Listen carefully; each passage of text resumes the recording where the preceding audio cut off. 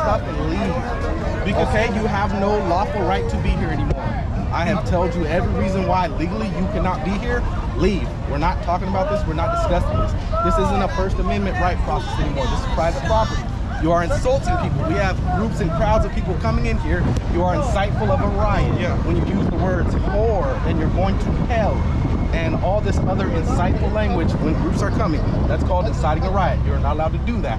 So now you are being evicted to the other side of the street. Leave. Okay, that's fine. We could just go across the street. We just go across the street. Okay, that's public property over there. Let's go across the street. It's fine. We got it on camera, so it's fine. Grab it on camera. Thank you. Go. Were you gonna cite us if we stayed here? Well, we're gonna confiscate all your stuff, then cite you. Yeah. Book you into Inglewood jail. Were you gonna arrest us as well if we stay here? If you refuse, yes, sir. This is private property. You do not have a right. The sidewalk as well, sir. Anything that's gated off, that means private. Okay. All right. We're moving. I just wanted clarification. Okay. Yeah. Please leave. You're not leaving. Yeah. So the signs are good here. You can leave your signs wherever. However, if somebody comes by and destroys them, we're not responsible for them. No, but we can stand here with our signs. It's just stand here quietly as long as you want to. The man with the bullhorn. What about without a what if you preach here without a megaphone? As long as he is yelling what he is yelling, and now that we've had Inglewood come out, no. It is a silent protest if that's what you guys want to do. However, the language that's being used is not appropriate for children. It's insightful. It's incited this crowd multiple times to where people are now coming into arguing. They have a legal right. They paid their money to be here. You guys did not. Isn't that what happens at protests? So this is not the protest area. We're letting you know. I know. Protest over there. But you have an issue with the words itself. Sir, I already told you, you're inciting a riot. It's not. Anything you say that is inciting people, here. anything that you say that can be deemed as insightful, where you have people coming over here to engage, that's inciting. You are saying insightful things. It's okay, but we're not going back and forth with you about this. I disagree completely. You are offending God.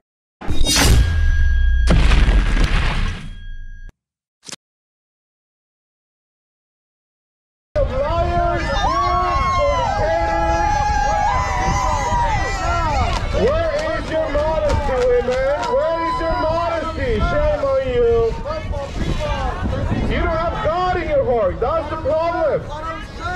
This is what happens when you don't have Jesus in your heart. This is exactly what happens when you don't have Jesus in your heart. Oh, watch out, watch out. From the beginning, God cursed the land because of you, sinner. God cursed the land because of you, sinner. Shame on you. You're guilty in the eyes of God. You need to make terms of peace with God. Jesus came because you're sick.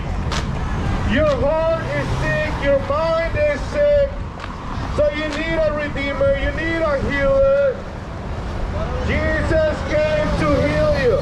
Jesus came to set you free because you are captive. You are bounded in your sins and trespasses. You need a Savior. You are in need of a Savior. God is calling all men everywhere to repent, to turn away from sin, to come to holiness, to come to righteousness. But what do you do? Follow your idols. What do you do? Go against the commandments of God. Go against the goodwill of God. How are you children of God when you don't obey God? How are you the children of God when you're rebellious against God? You are children of the devil, and the works of the devil you do. The works of the devil are manifested through the hands of men. That means you, children of disobedience. That means you, sinners. Repent, turn away, you're in trouble with God. You are on the highway to hell. You are on your way to hell. Believe today or perish forever. That's the loving message of Jesus for you. Of regret, it's best you turn from your wicked ways. The Bible says, love not the world. If anybody loves the world, the love of the Father is not in him. Homosexuality is an abomination. Abortion is murder. Pornography is adultery. And atheism is a lie. You cowgirls are gonna bust hell wide open with your cow hat. Time to repent. Get serious about your relationship with Jesus Christ. Stop cheating on Jesus. Stop turning your back on Jesus. Oh, a bunch of harlots out here. A bunch of women dressed like harlots. Time for you women to learn the ways of the Almighty God. The Bible says, charm is deceitful, beauty is fleeting, but a woman that fears the Lord is to be praised. You women are not praiseworthy. You women are a shame. You ought to be ashamed of the way you are dressed.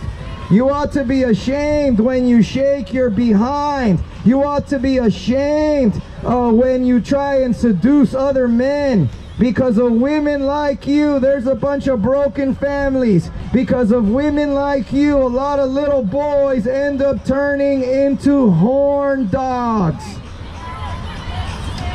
Oh, didn't your parents teach you how to be a lady? Didn't your parents teach you how to be a gentleman? I don't see any gentlemen here. I don't see any ladies here. All I see is a bunch of sex freaks. A bunch of sex freaks. You people are obsessed with sex. All you people care about is an orgasm. You're a lover of pleasure. You're a lover of money. You're a lover of yourself rather than being a lover of God. Look at these hideous homos right here. What an abomination. God is going to get rid of you homosexuals on the day of judgment. All you people care about is fashion, your image, your reputation. Who cares about how you look? Nobody wants to see your little chicken legs. Nobody wants to see your 2 mosquito bites. Only a pervert does. You're only attracting a pervert when you dress like a hoochie, like a cheap slut. Who taught you to dress like a slut? Who was it that influenced you? Was it Beyonce? I bet it was Beyonce. Beyonce is leading millions to hellfire. You are being led into hellfire when you admire Beyonce. She's a devil worshiper. She is possessed by demons.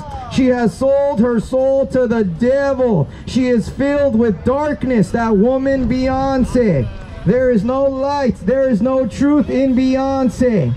She is an instrument of the devil. She's only making you more of a child of the devil than you already are. She's only making you more sinful and wicked and evil and godless than you already are. Beyonce is leading you in the wrong direction. Beyonce is leading you further and further away from the ways of holiness.